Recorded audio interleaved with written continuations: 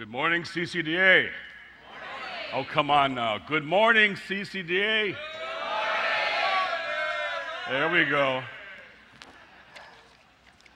I arrived last night after a 20-hour flight from the Middle East, and I was tired.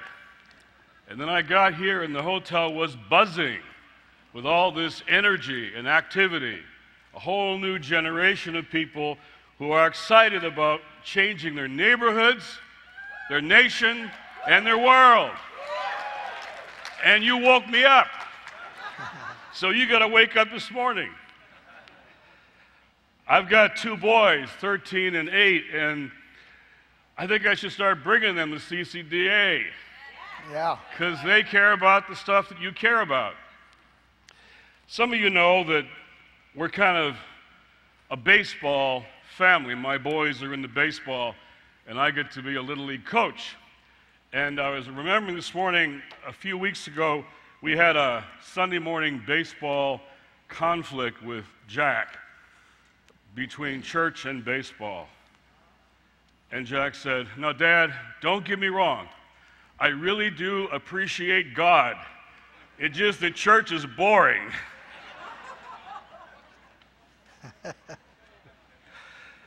Well, it's not boring here. That's why I want to bring them. There are stories about how people are changing their neighborhoods. Stories about how God is changing your neighborhoods and how God wants justice. Amen?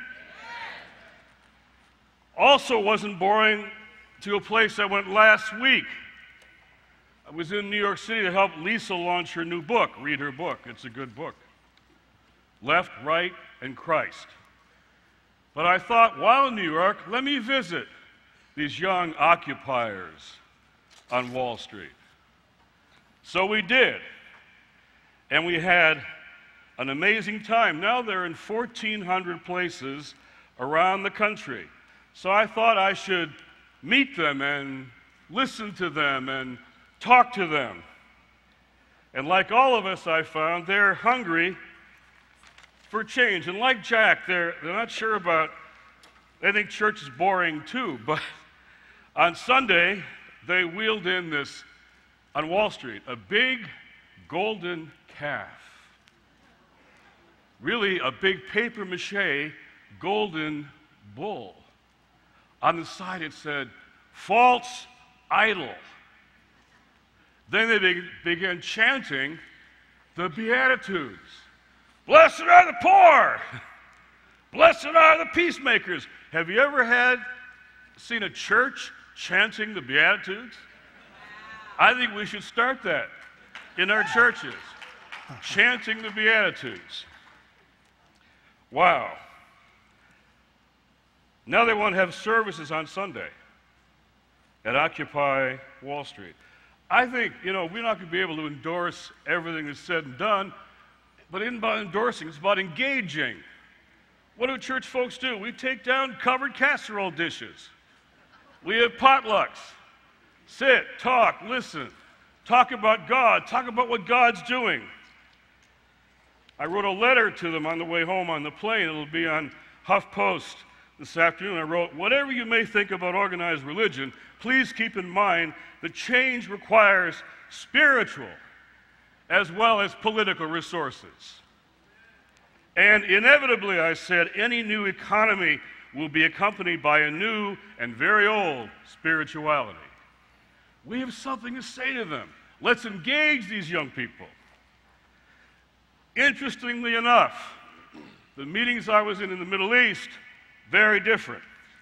The World Economic Forum was having a meeting, 1,000 business leaders, and I discovered that whether you're sleeping on, feather beds in 5-star hotels or pup tents on the cement in Liberty Square, the discussion was about the same questions.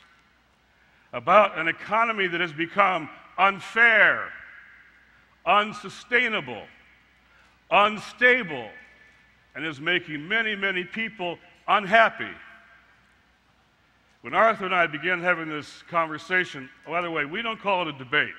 We call it a dialogue. We're having this conversation around the country. The issues at Wheaton College where we began were more theoretical. Now we have, I think, some stark choices. Let me be blunt and political for a moment. The Republicans in Washington are proposing budget cuts where 2/3 of the proposed cuts are going to come from low-income people. 2/3. And let me make myself clear. Reducing the deficit is a moral issue. My sons, Jack and Luke, I don't want them shackled with debt the rest of their lives, but I want to say this. How you reduce a deficit is also a moral issue. That's right. And who pays the price is a moral issue. Who bears the load? Who suffers the brunt? That's a moral issue too. Now the Democrats, they're saying, well, yeah, but maybe cut a little bit less. A little bit less. That's all they're saying. Neither political party is saying, don't you do this on the backs of our poorest and most vulnerable people. That's our job. That's our message. And so we have formed something called a circle of protection. It includes the Roman Catholic bishops, the National Association of Evangelicals, the Salvation Army, known to be a religious left group, Bread for the World, CCDA, and Sojourners, to say, we're talking to Republicans and Democrats and saying, first of all, the money isn't with poor people. Go where the money is.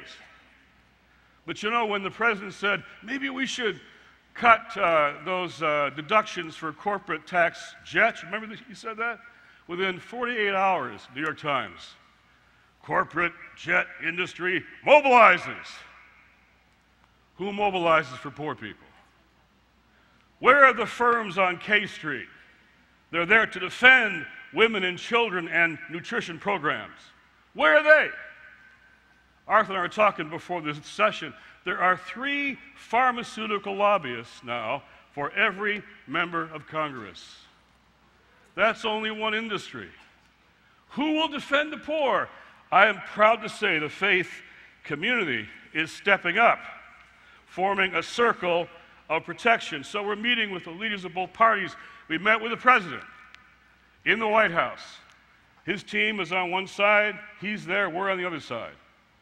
It's always great to have the NAE on one side of you, the Salvation Army on the other side of you in the White House. Because they all want to defend the middle class, because that's where the votes are. So a Catholic bishop looked at the president and said, Mr. President, you're always better when you go off script. Mr. President, the text that we are obliged to obey does not say, as you've done to the middle class, you've done to me. It says, as you've done to the least of these, you've done to me. That is Matthew 25. That text brought me to Jesus Christ, and that text still brings me to Christ. And that text should be the defining metric of everything that we say on the stage today. Because God doesn't judge nations by their gross national product, by their military firepower, or how much their popular culture is the envy of the world. God says, I will judge you by how you treat the most vulnerable in your midst. That's our metric. That's our job. That's our job. The scriptures make it clear. This debate, you know, it's all about choices. Choices. So they want to cut $8.5 billion from low-income housing. But they want to keep $8.4 billion for deductions on second vacation homes. They want to cut $2.5 billion for home heating oil. poor families in the wintertime. You know those families. They'll get cold without that help. But they want to keep $2.5 billion, same amount of money, for subsidies, for offshore drilling, for oil companies, making record profits. This is a matter of choices. Who's important? Who's not? Who has the lobbyists and who doesn't? Ask your member of Congress. I'll ask Arthur today. Is every line item of military spending, every one, more important than the 10.4 malaria bed nets they're about to cut that keep kids alive in Africa? Or all the vaccinations that without which kids are just going to die? Let me be clear. The circle of protection is for long-term deficit reduction. We are, and we're for economic growth. The best way out of poverty is jobs, jobs, jobs. We believe that. But we have cut taxes on the wealthy, have deregulated Wall Street and their finance business for decades, and that has not produced jobs. It's produced an economic crisis and a recession. And now something so deep it brings our children to the streets. Now, they have been engaged in Wall Street in what some would call greedy and risky behavior. Now, I want to tell you, those words come to me from those who work on the inside. Who I was with again this weekend. They come to me like Nicodemus at night. They do. And they say, Jim, what you're saying about this, the only problem is it's even worse on the inside than you say. They say, when finance is an area of the economy, was once 10% of the economy, and now is 40%. The Citibank trader in Wall Street said, that's wrong, Jim. We're just money's making money, not making work, or jobs, or things that people need. The National Federal Independent Bureau just released a study saying the number one reason why companies aren't hiring is not taxes and not regulations, it's lack of demand. Lack of demand, lack of jobs, lack of economic activity. That's what's not here. Wall Street, the kids have a slogan now. They say, we're part of the 99%. 1%, 99. Think about it. 1% of the country now control 40% of the wealth of the nation. And the top 400 most wealthy people in America, 400 families, control more than the bottom 50% of the country. The times of great inequality have been two in our time. One, the year before the Great Depression, and now 2008, the year before the Great Recession. God doesn't mind prosperity as long as it is shared. That's what God asks for. There's a biblical principle for officially, governmentally even, protecting the poor. What do you think leaving the edges of the fields for the poor meant? That was to protect the poor, provide economic activity for them. Jubilee, this periodic redistribution of wealth. I talked to business people this weekend in Abu Dhabi about how the economy needs correction like Jubilee. Periodic, yes, redistribution, making the playing field more level again. Necessary correctives. Last time we had a big budget debate in Washington, in the last administration, I was here speaking at CCDA. I did an altar call. Come to Washington. We're going to pray on the steps of the Cannon office building. Nothing we had said had made any difference. Half of the 110 people arrested that day were from CCDA. Bunch of troublemakers. They included John Perkins. I asked John to speak before we got arrested that night. He was the elder. He was the oldest one being busted that day. Many of us will never forget what John said to us. He said, "My mother died of a nutrition deficiency. I was 7 months old, an infant nursing at her breast. And for years, I believed that I had killed my mother. And later I realized, years later, that it wasn't me. Sharecropping killed my mother.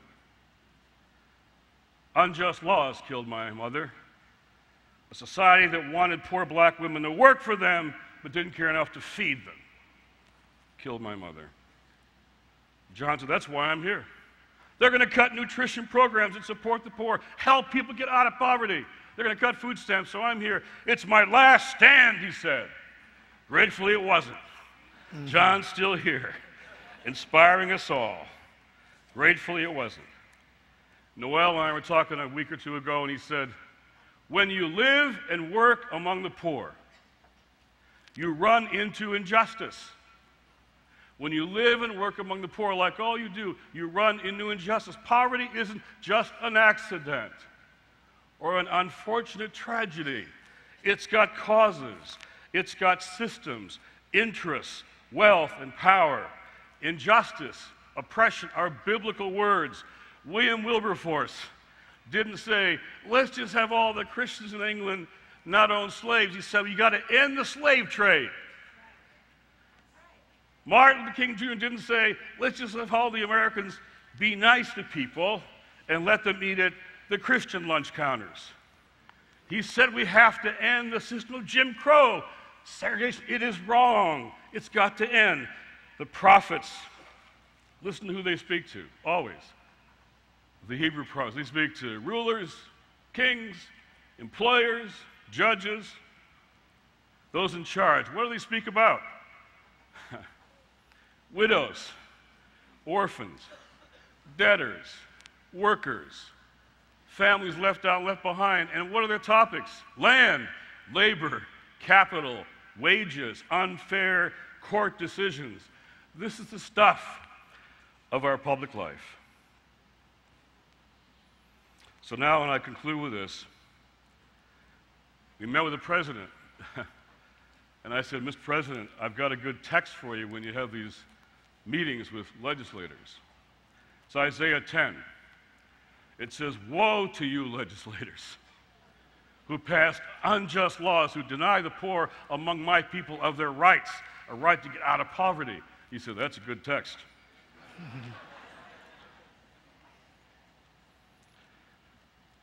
They won't cut corporate tax loopholes, billions every year. They won't cut the costs of their wars. They won't make the wealthy pay their fair share, but they will defund the life-saving activities of World Vision, and they're going to. Of Catholic Relief Services, and they're going to. Of clinics on the west side of Chicago, Coach, they're going to defund your medical clinics. And all of CCDA stuff that shows partnership with governments can work. And they're going to fund, Gary Haugen tells me, 25% of the efforts to stop trafficking in the world. They're going to fund all of that. In the middle of that, the biggest religious issue in this election season just came out. It wasn't abortion, gay marriage. It was the census numbers on poverty. 50 million Americans now live below the poverty line. That's the most in 50 years. Poverty line, $22,000 for a family of 4. Try living on that for a while. And you know what? And here's the big news they didn't report. Of those below the poverty line, 3 out of 4 have jobs. Have jobs. Half of them are working full time. They don't have a job that can support a family. They've got jobs. So CCDA, don't just be a charitable arm of voluntary service, cleaning up the mess left by wealth and power, putting Band-Aids on the sores of injustice. In Washington, D.C. today, they are slashing the safety nets that protect the poor and enable people to lift themselves out of poverty. They're cutting all that while protecting the wealthy. That's the opposite of what they should be doing. Protecting the poor, advancing opportunity, and letting the wealthy take care of themselves, which they do pretty well. That's not the opinion just of Jim Wallis and Sojourners, but of the National Conference of Catholic Bishops, the National Association of Evangelicals, the Salvation Army, all of us in the faith community.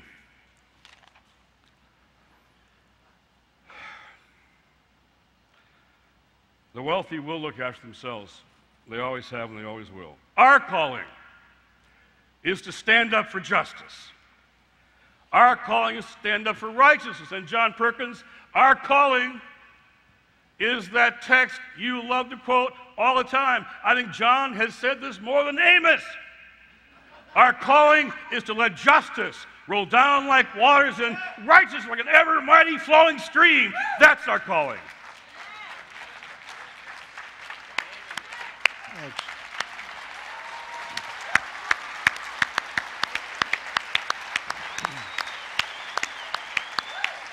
Well done.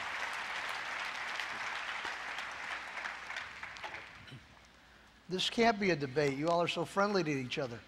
It's an honor to be with you here today. Thank you so much. It's also an honor for me to be here with Jim Wallis. I'm humbled to be before this group that's doing so much important work for God, important work for our country. It makes me very proud to be with you here today. Jim and I have been having a conversation going on for the past 6 months or so that's going to continue this year to talk about the moral choices that we face in our public policies.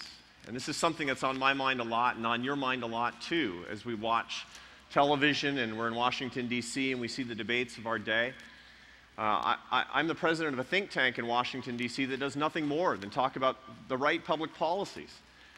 And there's some days I have to tell you that I go home and I say, I don't think that the debates that we're having are really getting at what we're trying to get at. It reminds me of an old story. An economist like me was one day leaving Washington, D.C., trying to get out into the country to relax, to get away from it all. And immediately getting outside the city, he got lost on a country road. Driving down the country road, he came to a farmhouse and decided to stop for directions. The economist knocked on the door. The farmer opened the door and said, "What can I do for you?" And he said, "Well, I'm lost." And he said, "I can see that. You're obviously from the city." He said, "Yeah, can you give me directions back?" So the farmer did, and he thanked the farmer. As he turned to leave, he noticed on the side of the house there was a field of sheep. And he, always on the lookout for a profit-making opportunity, being an economist, he said, "Sir, if I can tell you exactly the right number of sheep in that field, will you give me one?" The farmer said, "Of course. I mean, that's ridiculous. You can't tell me exactly how many sheep there are." And he looked quickly, and applying a number of his estimates and heuristics as a professional economist, he quickly came to exactly the right number. He said, "You, sir, have 863 sheep." The farmer said, "That's amazing. That's exactly right. I don't know how you knew that." But being a man of his word, he invited the economist to go take one. So the economist went into the flock of sheep, and he picked one out, and he was walking back to his car, and the farmer said, "Just a second. Before you leave, let's make a deal again. If I can tell you what you do for a living, can I have my sheep back?" The economist said, "There's no way you could know that. There's no way you could know what I do for a living." "Sure, you're on." He says, "You, sir, are an economist." He said, "That's amazing. How did you know that?" He said, "Because you gave me exactly the right number of sheep, but you're walking off with my dog." That's what it feels like in Washington, D.C. today. We're getting this number of sheep right, but we're walking off with the dog. We're having materialistic conversations about moral matters. Today, 81% of Americans are dissatisfied with the way our country is being governed. That is a new record in public opinion polling. 2 weeks ago, Gallup found this. 81% of it. Now, in most countries, if 81% are dissatisfied with the way we're being governed, the president is getting airlifted off the top of the presidential palace to get away. But not in America, and that's good. The last record was 72% the week the market melted down in 2008. And before that, the record was 66% the week that Nixon resigned over Watergate. We have never seen it this bad, certainly in my adult lifetime, and not since records have been kept. Why? Well, the economy's in the tank, the government's growing, and it doesn't seem to be doing anything. People are dissatisfied because the government is too big, or as Jim suggests, the government's doing the wrong thing. And all of this is frustrating. But actually, it's an opportunity. Because now Americans are ready to have a moral conversation of the basis of our system, of the basis of our free enterprise system.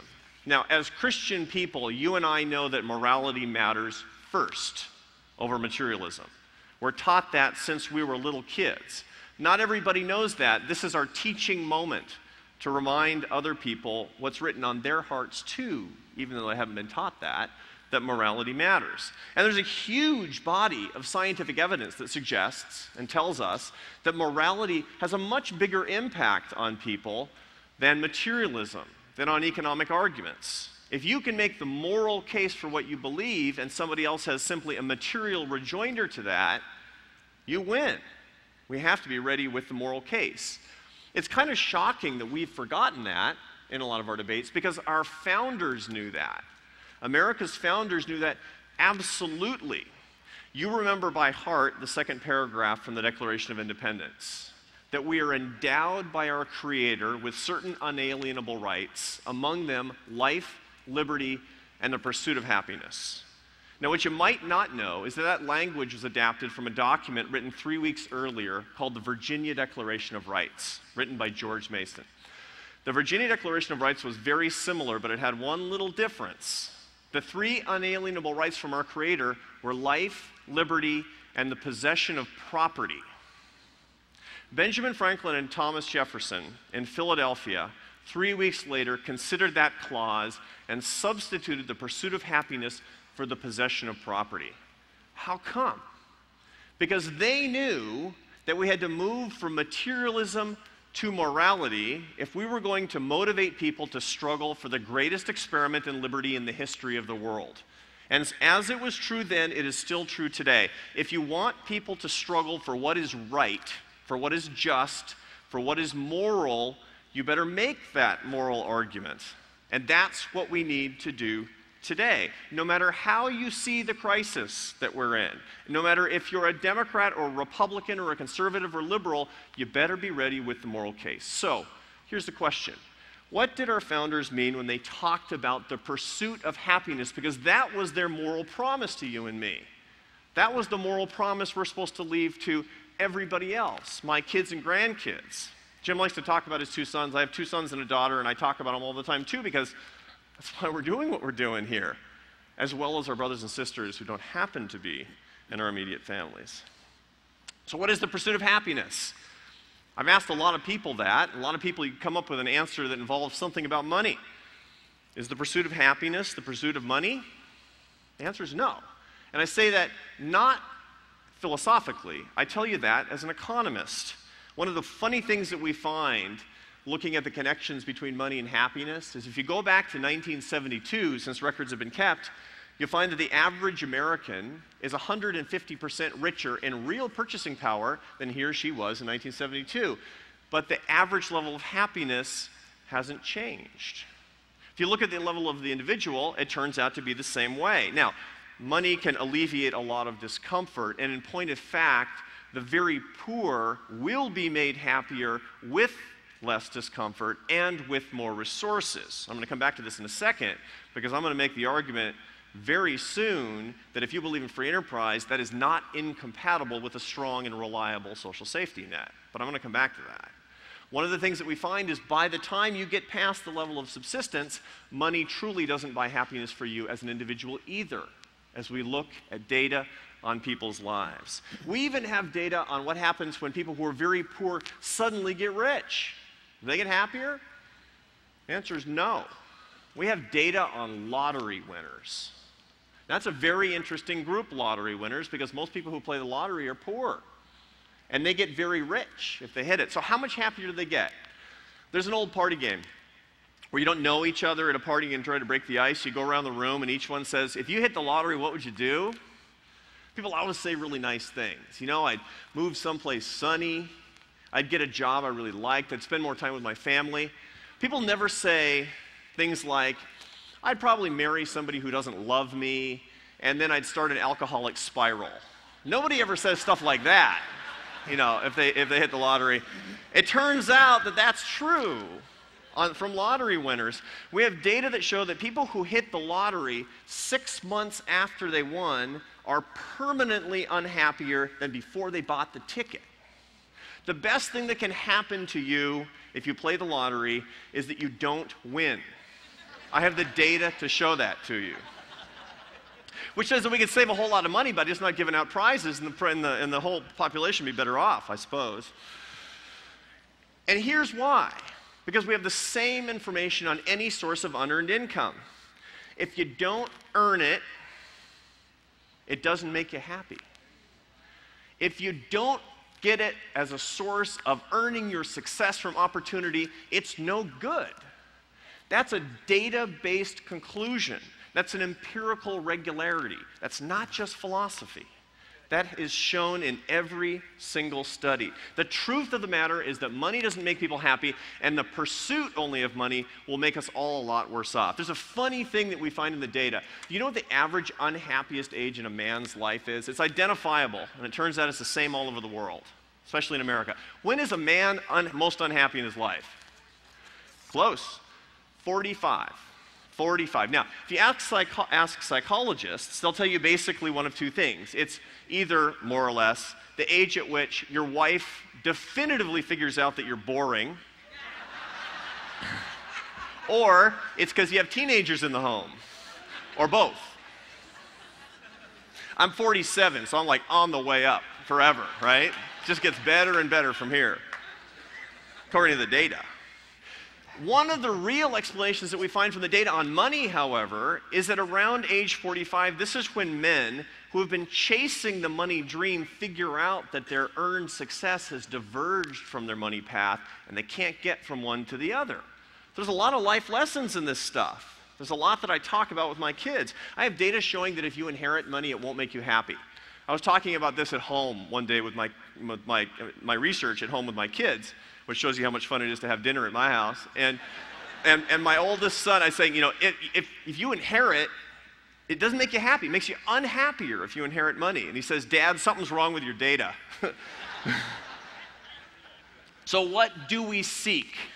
What do we seek if it's not money? And the answer is this. It's called earned success. I just told you that a second ago. Earned success is the belief that you have created value in your life or value in the life of other people. People who believe they have earned their success are the happiest people. Data from the University of Chicago shows that if you take two people who are precisely the same age, same race, same religion, same level of education, same everything, and they both feel that they have earned their success, and one makes 8 times as much money as the second, they will be equally happy. It doesn't matter if you define your earned success or measure your earned success in money or in lives saved or in souls saved or in kids who are literate or people who are lifted up in any way. No matter how you measure your wealth, and all of you as social entrepreneurs measure your wealth, generally speaking, not in money terms, but in the lives that you touch, that is earned success. And that is the promise that our founders gave us and that we have to pass on. Now, there's an opposite to earned success, which is what psychologists call learned helplessness. Marty Seligman, who's a professor of social psychology at the University of Pennsylvania, the maximum expert on the science of happiness, talks about learned helplessness that happens to all people when they feel that their merits are disconnected from their rewards. No matter how hard you work, you can't be rewarded for it. And he has these wonderful experiments where he has people in a room and they're presented with piercing, unpleasant noises, and they have these buttons to turn the noises off, but he makes it so the buttons don't work. So people are pressing the buttons madly to turn the noises. This is an academic experiment which shows you can get tenure for anything. And they're madly pressing the buttons, but the noises don't turn off, and he finds that within 5 minutes, they completely give up, number one. Number two, they become miserable. Number three, after the experiment, they start blaming everyone else for their predicaments, including those not involved in the experiment. He presents them with puzzles to solve, and he finds that they're incompetent afterward. People are debilitated if their rewards and their merits are not connected. There's a profound lesson about dangerous public policy, and we can come back to that later, when people learn their helplessness. So what we want is earned success. What's the secret to it? It's a system where skills and passions meet, where people have the ability to keep what they earn, whether it's money or anything else. And that system is what our founders gave us, which is free enterprise. It's not just an economic alternative. It's a moral imperative. But there's another moral imperative as well. Not everybody has the same set of opportunities to avail themselves of the free enterprise system. You know it, and I know it, and everybody in Washington, D.C. knows it. If we believe in free enterprise, like I do, like a lot of you do, probably all of you do at some level, then you know that it is our moral calling to look for better ways to allow more people to avail themselves of a system in which they can earn their success.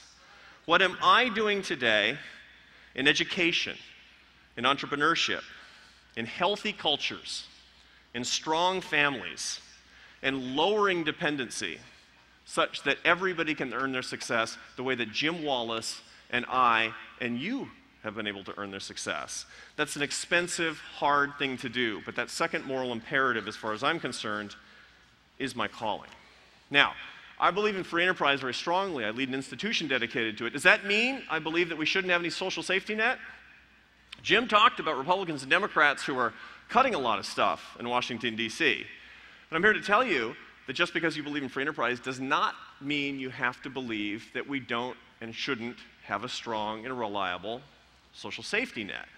Today, if you look at WIC and TANF and food stamps and add it all together, $70 billion.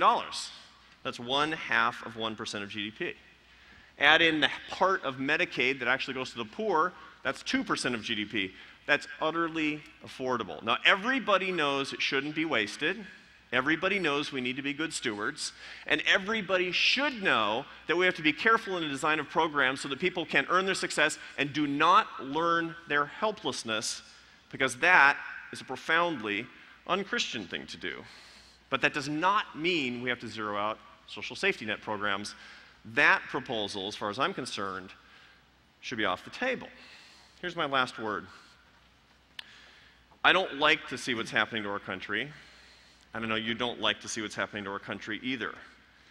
But I believe we have a wonderful opportunity in front of us to examine the moral basis of our system, to come back to the moorings of free enterprise that were the patrimony left to us by our wonderful, wise founders, and apply it to the modern world today.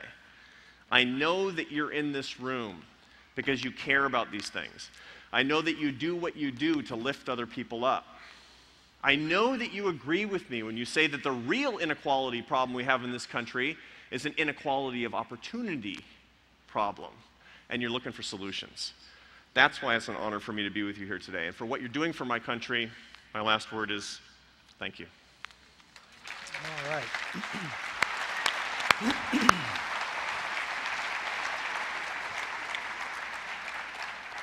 Well, what do you think, folks? A little food for thought there.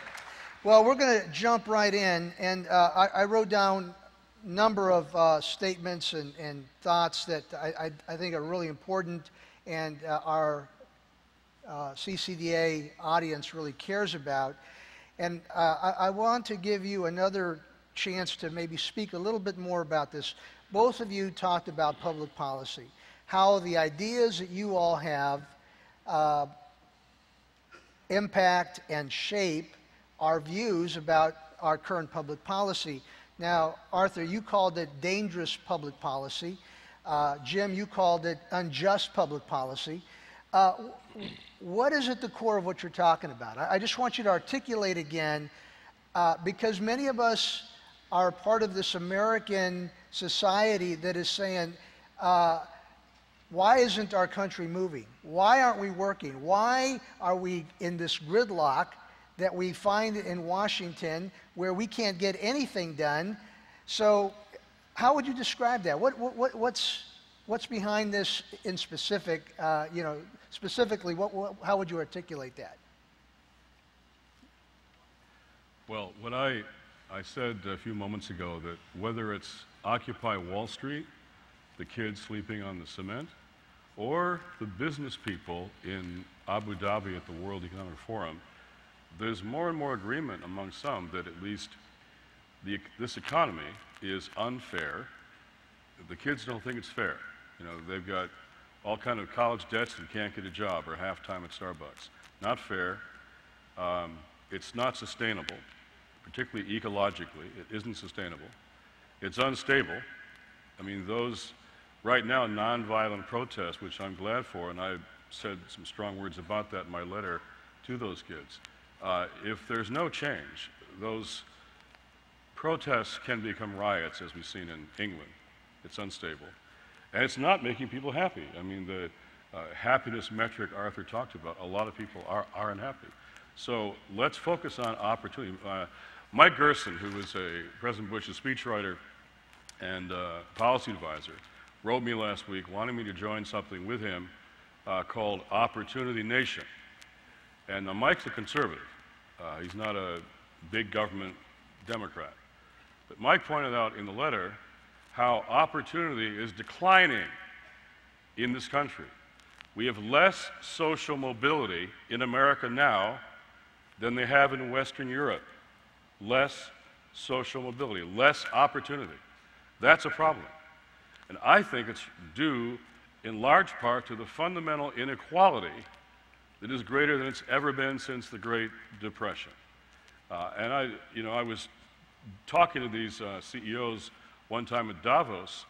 They asked me to speak on, the title was, "Should We Despair of Our Disparities?" And I said to them, well, I know all of you are really knowledgeable about biblical archaeology. And they all laughed. And I said, when the archaeologists dig down in the ruins of ancient Israel, they find periods of time where the artifacts show a relative sharing of prosperity. No sameness, but no big gaps or chasms. During those times, there were no prophets. No Isaiah, no Jeremiah, no Amos. When they dig down in the other periods, like the 8th century, they find relics of great gaps, mansions and shacks. That's when the prophets rise up to thunder the judgment and justice of God. So inequality is a biblical problem, and it's now greater than ever before. And so when so much is controlled by so few, it undermines a sense of belonging and morale and opportunity. We've lost a sense of mobility. After the Second World War, we had a prosperity time in which the rising tide did lift all the boats during that period. Now it's not. Now it's lifting the yachts, but not the boats. And many boats are sinking. So I think there's a fundamental problem with such deep inequality that has to, I think, be addressed. I think many of our folks don't have boats at all. That's exactly right. Yeah, so, yeah. Go ahead, Arthur. Well, I'm not going to argue on behalf of the boat owners, let me tell you that.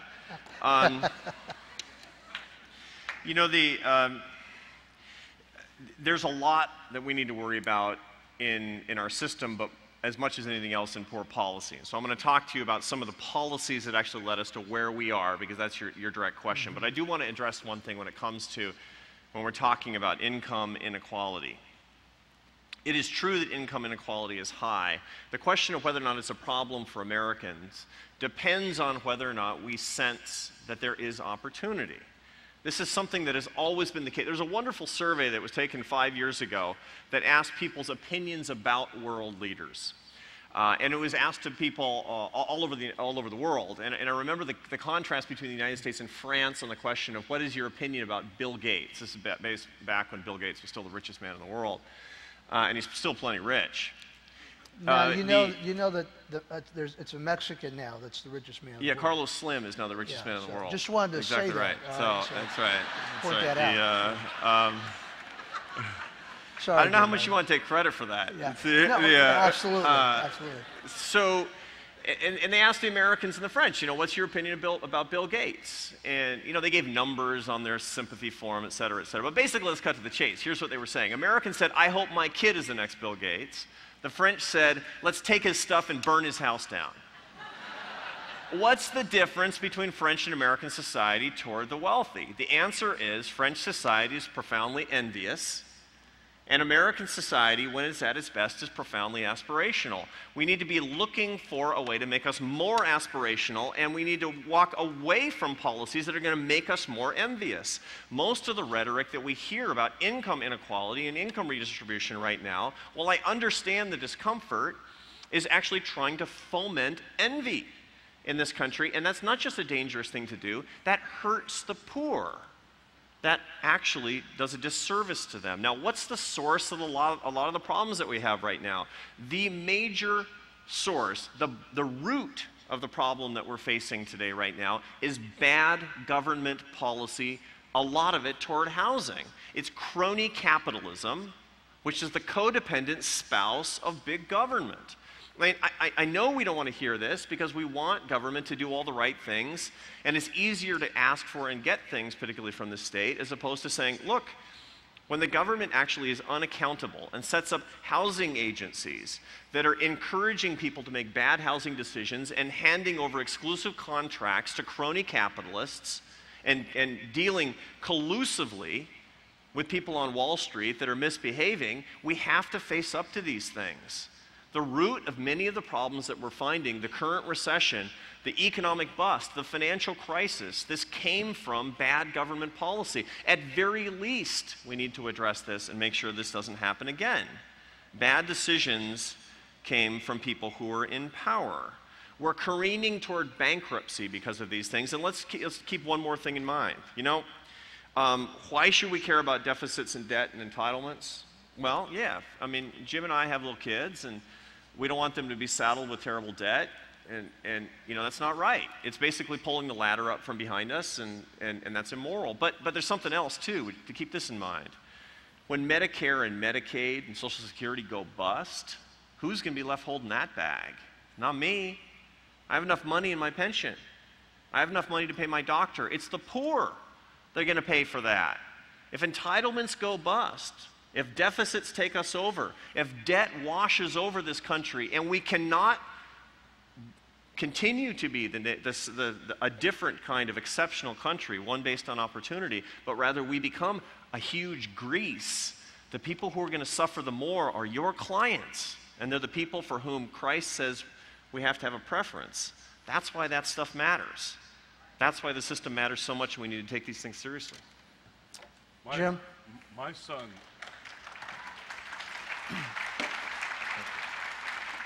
My son also thinks Bill Gates, he admires Bill Gates. He admires Bill Gates because he decided to give away half of his wealth. And he's got 92 other billionaires who have made that commitment to begin by giving away half of their wealth. One is Warren Buffett, who now has made the famous statement that he thinks it's wrong when his secretary pays a higher proportion of her wealth to the government in taxes than he does. He's saying we as wealthy people should pay our fair share. Now, opportunity is a great place to start. Let's remember now that since the war on poverty began, the rate of poverty was cut by about half.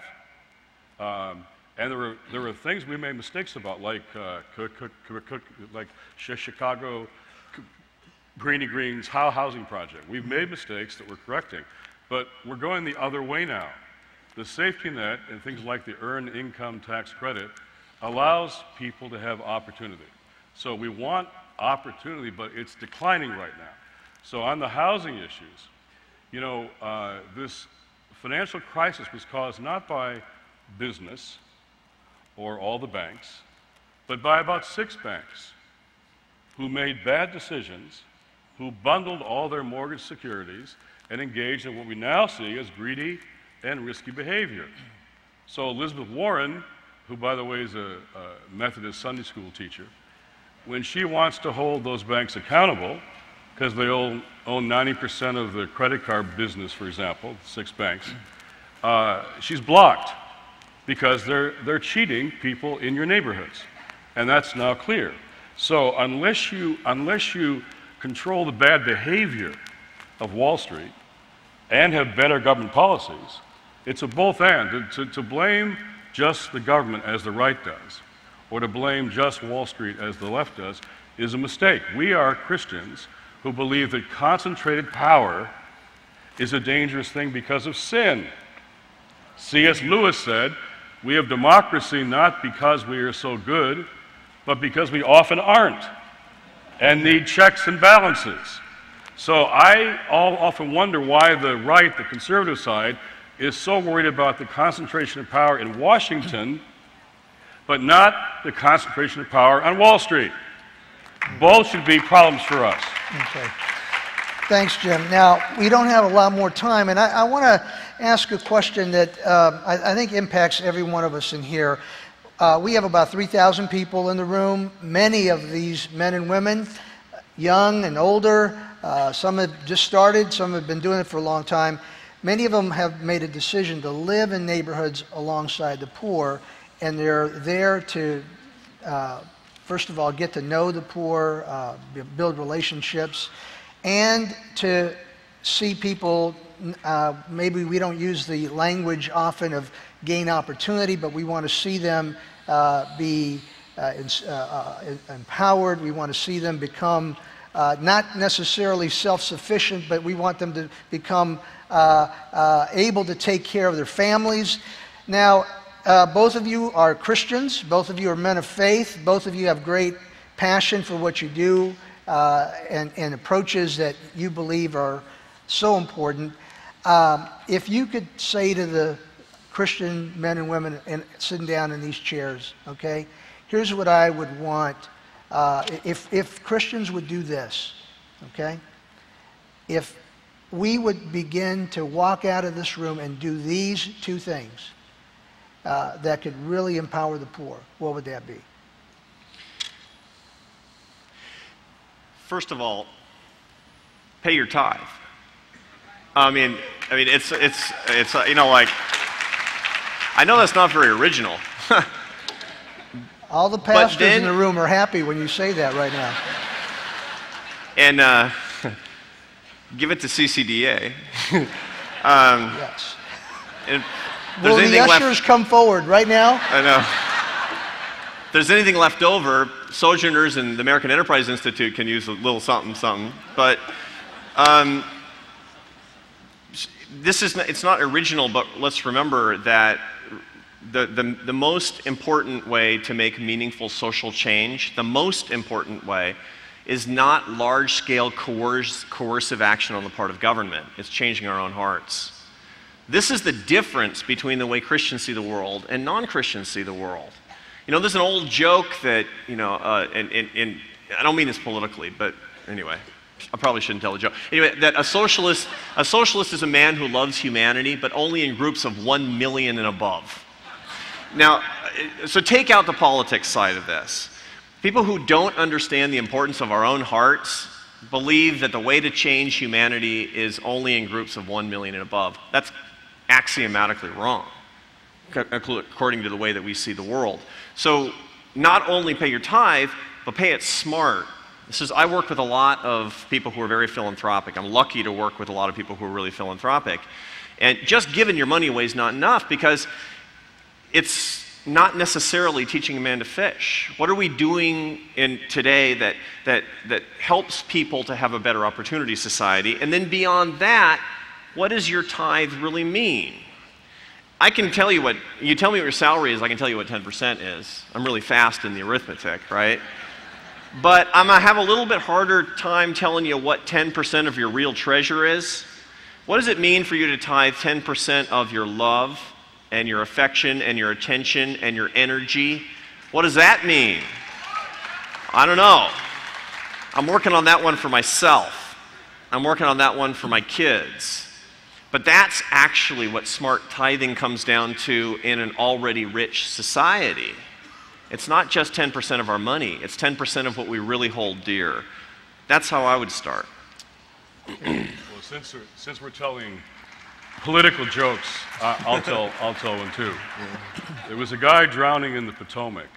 He's about 100 feet offshore, and he's going down fast. So the Republicans rush down to the river. He's 100 feet offshore.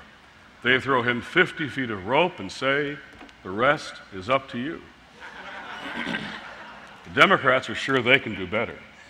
They rush down. He's now really going down 100 feet offshore. Democrats throw him 200 feet of rope and then let go of their end.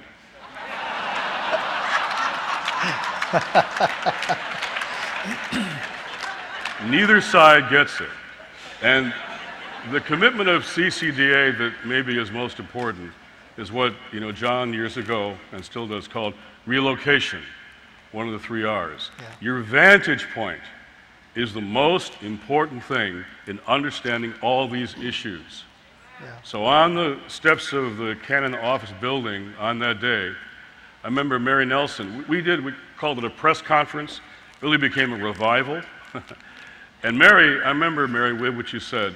You said, now they're all watching us outside their windows, members of Congress and their staff, and we're all being handcuffed and led away. And Mary looked up at them, come walk with us. Come and meet the people whose families' nutrition you're about to cut. Come walk with us and meet that young person who's going to go to college on a Pell Grant and now can't come. Come walk with us. So this fall, Lisa Sharon Harper is organizing a big effort. We're calling it Come and See. When your members of Congress are home for their Thanksgiving break, invite them for a Thanksgiving dinner with the poor at your faith-based organization. When they're home for recess, have them come and see what you do every day. Help them meet and understand who the people are whose opportunity they're about to cut. Come and see.